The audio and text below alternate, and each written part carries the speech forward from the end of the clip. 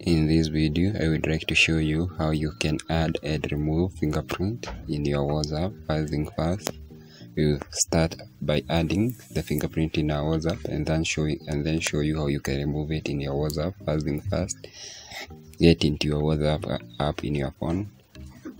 Then click the upper right hand three-dotted icon. Move to settings. Scroll down up to where you see privacy option. Click the privacy option. Scroll downward to the bottom where we have fingerprint lock. Say you want to create, set up the fingerprint.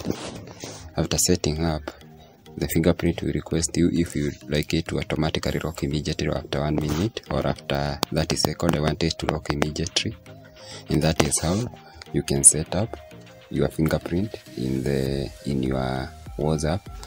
But in terms we want to switch off the fingerprint in your WhatsApp, when you log into WhatsApp, it is requesting you the fingerprint. If you want to switch it off, you follow a similar step.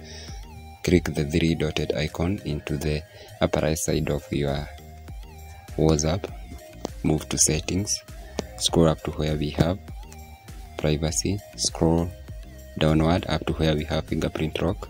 You just switch it off, and that is it. You have removed fingerprint when unlocking your WhatsApp app.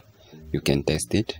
Now we no longer need to input fingerprint when unlocking our gadget, and that is the simple way which you can remove fingerprint in your WhatsApp in your Android device. Kindly don't forget to support me by only smashing the red button and also liking and sharing the video. Thank you.